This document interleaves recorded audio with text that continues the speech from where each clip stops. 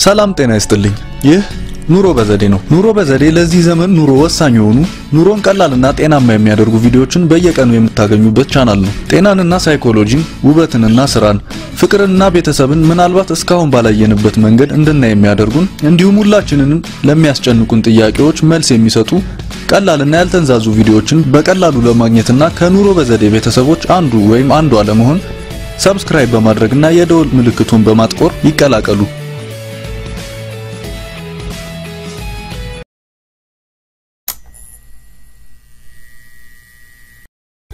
ሰላም ጤና ይስጥልኝ ይህ ኑሮ በዘዴ ነው ማዮኔዝ በምግብ ላይ የብዙዎች ምርጫ ነው ነገር ግን በሰውነት ውስጥ ሊከማች የሚችል ቅባት ስላለው ከበዛ ለጤና ጥሩ ላይሆን ይችላል ይሁን እንጂ ማዮኔዝ በዛብኝ የማይል የሰውነት ክፍል ቢኖር ፀጉር ነው ያልተለመደ ሊሆን ወይም ሊያስገርም ይችላል ነገር ግን ማዮኔዝን የተጠቀሙ ሴቶች ፀጉራቸው ለዘላለም ያመሰግናቸዋል በዛሬው ቪዲዮአችን ማዮኔዝን እንዴትና ከምን ጋር አድርጋችሁ ማዘጋጀትና መጠቀም እንደምትችሉ ባጭሩ እናያለን መጨረሻ ላይ ደግሞ መረሳት የሌለባቸው ወሳኝ ቲፖች ተካተዋል ከዛ በፊት ግን እንዴት ነው ማዮኔዝ ለፀጉር የሚጠቅመው የሚለውን እናያለን ማዮኔዝ ለሁሉም አይነት የፀጉር እንክብካቤና ትሪትመንት ድንቅ እንደሆነ የሚወሰድ ምግብ ነው ከዚህ ጀርባ ያለው ምክንያት ደግሞ የሚሰራባቸው እንደ ዘይት አቼቶና እንቁላል ያሉ ግብአቶች ናቸው እነዚህ እያንዳንዳቸው ፀጉር እንደገና በዛ ያለና አብረቅራቂ እንዲሆን የሚያደርጉበት የራሳቸው መንገድ አላቸው በአንድ ላይ ሲጣመሩ ደግሞ የሚኖራቸው ጉልበት በማዮኔዝ ውስጥ ተካቶ ይገኛል ማዮኔዝ በፀጉር ላይ ካሳያቸው ውጤቶች እነዚህን ማንሳት እንችላለን ፀጉርን ሞይስቸራይዝ ለማድረግ ማዮኔዝ ፀጉርን ከስሩ ጀምሮ እስከ ጫፉ የሚያለሰልሱና የሚመግቡ ብዙ ቅባቶችን ይይዛል እኚህ የመመገብና የማለስለስ ባህሪዎቹ ለደረቅ ለተጎዳና በኬሚካል ለደከመ ፀጉር በጣም ጠቃሚ ናቸው ሌላው ደግሞ ፀሐይ ለሚያስቸግራቸው ቦታዎች ፀጉርን ከዩቪ ጨረሮች የሚከላከል በመሆኑ ጥሩ ምርጫ ያደርገዋል ማዮኔዝ ከተቀባ በኋላ በፀጉር ዘለላዎች ላይ ቀጭን ሽፋን ይሰራል ይህ ደግሞ ፀጉርን ከፀሐይ ጎጂ ዩቪ ጨረሮች ይከላከላል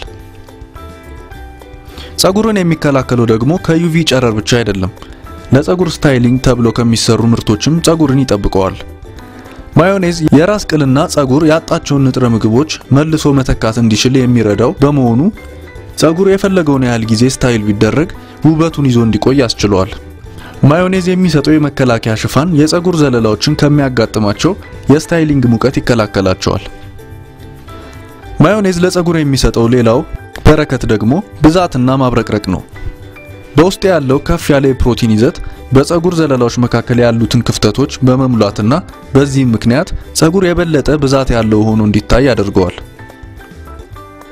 ይሄው ራሱ ፕሮቲን ደግሞ የፀጉር ዘለላዎችን ከውስጥ ጀምሮ በመመገብ ለስላሳና በአስገራሚ ሁኔታ ከስር እስከ ጫፍ አብረቅራቂ እንዲሆኑ ያደርጋቸዋል ማዮኔዝ በአጠቃላይ ሁሉም በአንድ ያዘ ለማንኛውም የፀጉር ችግር ትሪትመንት መባል ይችላል ወደ አዘገጃጀቱና አጠቃቀሙ ከመግባታችን በፊት ግን አንድ የማዮኔዝን በረከት እንጨምር ይሄውም መሰባበርን የሚከላከል መሆኑ ነው ቅድም እንዳልነው የያዛቸው ፕሮቲኖች ፀጉርን ለመመገብ ሲጠቅሙ ያለው የአቼቶ ይዘት ደግሞ የፀጉርን pH ወይም አሲዳማነት ወደ ጤናማ መጠን ለመመለስ ይረዳል ይህ ደግሞ በተራው የፀጉርን መነቃቀል ከማቆም በላይ አዲስ ፀጉር ከስሩ እንዲበቅል ያበረታታል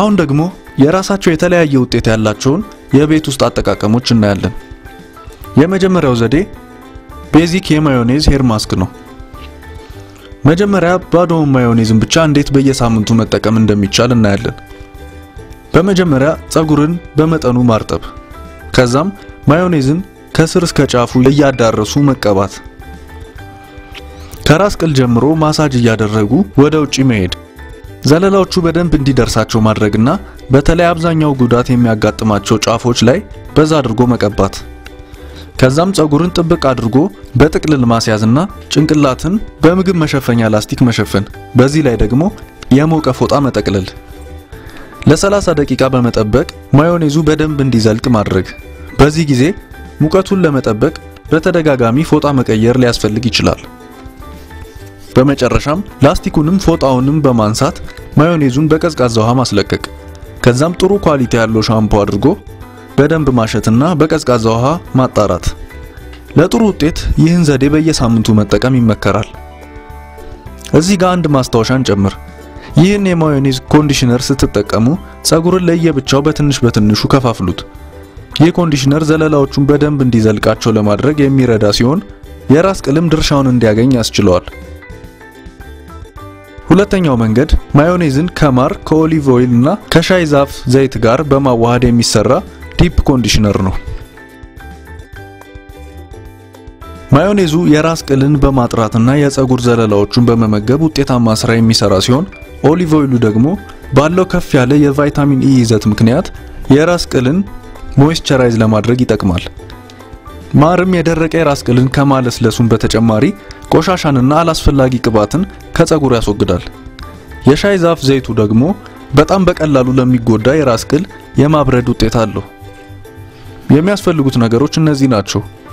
ማዮኔዝ 1 ኩባያ፣ ኦሊቭ ኦይል 1 የሾርባ ማንኪያ፣ ኦርጋኒክ ማር 1 የሾርባ ማንኪያ እና ከ4 እስከ 5 ጠብታ የሚሆን የሻይ ዛፍ ዘይት። አጠቃቀሙ እንደዚህ ነው። ሁሉንም ግብአቶች በጎድጓዳ ሳህን በማቀላቀል ለስላሳ ቅባት ማዘጋጀት።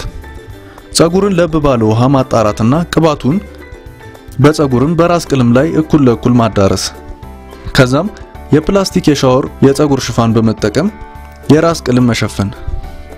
ከዛም ለ30 ደቂቃዎች እንዲቀመጥ መተው። በመጨረሻ ሻምፑ መጠቀምና በቀዝቃዛ ውሃ ተጠቅሞ ማዮኔዙን ምንም ሳይቀር ማስለቀቅ። ይህን ዘዴ በሳምንት 3 ጊዜ አካባቢ መጠቀም ከፍተኛውን ውጤት ይሰጣል። ሶስተኛው መንገድ ማዮኔዝና እንቁላል ነው። እንቁላልን ከማዮኔዝ ጋር ለፀጉር መጠቀም እንደ ሐር የለሰለሰ ፀጉር የሚሰጥ የማይከሽፍ መንገድ ነው። በዚህ ላይ ደግሞ ፀጉሩን መብቀል ብቻ እንዲፈልግ የማድረግ ተጨማሪ ቦነስም ይይዛል። የሚያስፈልገው 1 ኩባያ ማዮኔዝ እና 5 እንቁላል ነው። አጠቃቀሙ መጀመሪያ ሁሉንም ማቀላቀል። እንቁላሉ ከማዮኔዝ ጋር ሙሉ ለሙሉ እስከሚዋሃድ መምታት። ከዛም ቀዳዳዎች እንዲከፋፈቱ በትንሽ የሞቀ ውሃ ፀጉርን ማርጠብ። ፀጉርን በትንንሹ ከፋፍሎ የማዮኔዝ ማስኩን በፀጉርና የራስ ቅል ላይ መቀባት። ከዛም ፀጉርን በሻወር ላስቲክ ሸፍኖ ለ20 ደቂቃ መጠበቅና የቀጠነ ሻምፑ በመጠቀም ማዮኔዙ ሙሉ ለሙሉ እስኪለቅ መታጠብ። ለኖርማል ፀጉር ይህን በሳምንት አንዴ፣ ለደረቅ ፀጉር ደግሞ በሳምንት 2ቴ መከተል የሚፈለገውን ውጤት ለማግኘት ያስችላል። ነገር ግን ቅባታማ ፀጉር ያላቸው ሰዎች ይህን መፍትሄ በወር አንዴ ብቻ መጠቀም አለባቸው። አራተኛው ደግሞ ማዮኔዝን ከቫኒላ ኤክስትራክት ጋር በመቀላቀል የሚዘጋጅ ሄር ማስክ ነው። ይሄ የፀጉር ትሪትመንት ደግሞ ማዮኔዝን እየወደዱ አብሮት የሚመጣውን ሽታ ለማይፈልጉ ፍቱን ነው። የሚያስፈልገው 1 ኩባያ ማዮኔዝ እና 1 የሻይ ማንኪያ ቫኒላ ኤክስትራክት ነው። አጠቃቀሙ ደግሞ እንደዚህ ነው። ማዮኔዙንና ቫኒላ ኤክስትራክቱን በማዋሃድ ቅባት ማዘጋጀት። ይህን ቅባት በደረቅ ያልታጠበ ፀጉር ላይ በደንብ ማዳረስ። ከዛም ፀጉርን በሙቅ ፎጣ ሸፍኖ ለ20 ደቂቃ ማቆየት። በመቀጠል ደግሞ ሻምፑ በዛ አድርጎ ጠብ በማድረግ የራስ ቅል ላይ በሚገባ ማሸት። ነገር ግን መጀመሪያ ፀጉርን ማርጠብ አያስፈልግም።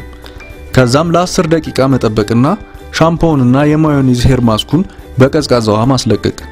ይህን መፍትሄ በሳምንት 2 ጊዜ መጠቀም ለስላሳና አብረቅራቂ ፀጉር በፍጥነት ይሰጣል። አምስተኛው ደግሞ አቼቶና የሎሚ ጭማቂን በመጠቀም የሚዘጋጅ ነው። ከሱቅ የሚገዛ ማዮኔዝ ለማይወዱ ሰዎች ይህ ሙሉ ለሙሉ ተፈጥሯዊ የማዮኔዝ ሄር ማስክ የፀጉር መነቃቀልን ለማስወገድና የፀጉር እድገትን በከፍተኛ ሁኔታ ለመጨመር የሚያስፈልጉት ነገሮች ሁሉ አሉት። ዋናው ነገር ደግሞ እነዚህ ግብአቶች የራሳችሁን ማዮኔዝ በቤት ውስጥ ለመስራት መጠቀም ይቻላል።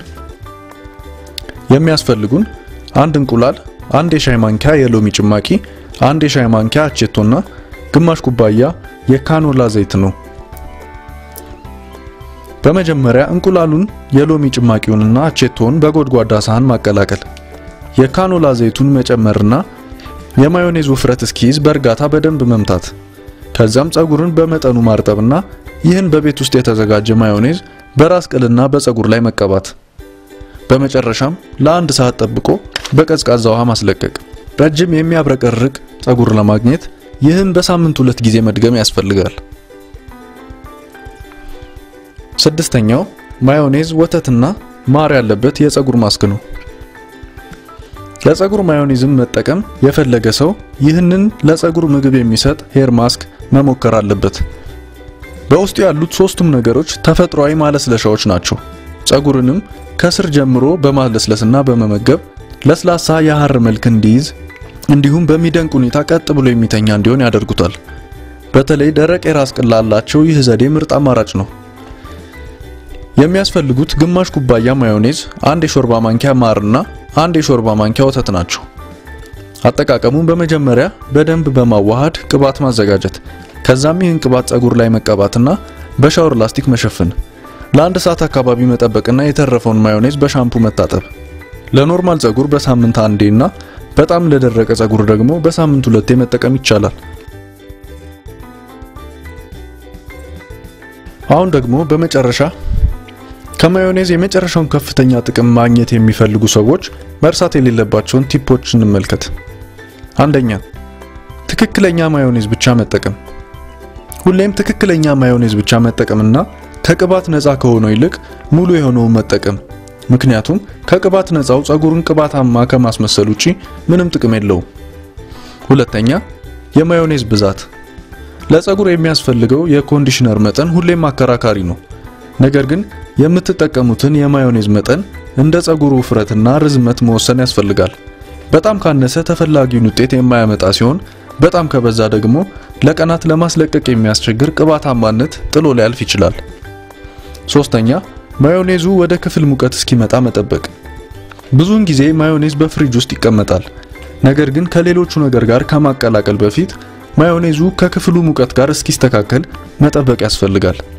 ይህም ሲደባለቅ እንዳይጓጉሉና የፀጉሩን ቀዳዳዎች በደንብ መዝለቅ እንዲችል ያደርገዋል። አራተኛ፣ ሌሊቱን ማሳደር። ማዮኔዙን በፀጉር ላይ ሌሊቱን ማሳደር ፀጉር በጥልቀት ኮንዲሽንድ እንዲሆንና ለብዙ ቀናት ለስላሳና አንጸባራቂ ሆኖ እንዲቆይ ያስችለዋል። አምስተኛ፣ የቀጠነ ሻምፑ መጠቀም።